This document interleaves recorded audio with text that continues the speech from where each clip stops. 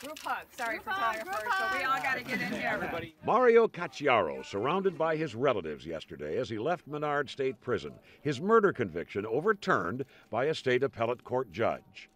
Today he was flanked by his family as we talked. I'm not an angry person. I just want to help prevent this from happening to the next person. Casciaro was charged with the 2002 murder of 17-year-old Brian Carrick over an alleged unpaid drug debt. It allegedly happened in the stockroom of a Johnsburg supermarket. Carrick's body was never found. It took prosecutors 3 trials to find a jury that would vote guilty. But later, the key witness recanted his testimony and said he lied under oath.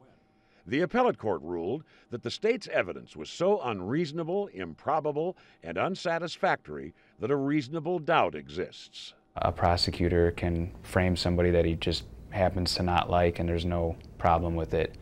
Not a slap on the wrist, nothing. He just moves on to the next guy. Casciaro's goal now is to become a lawyer and get into politics.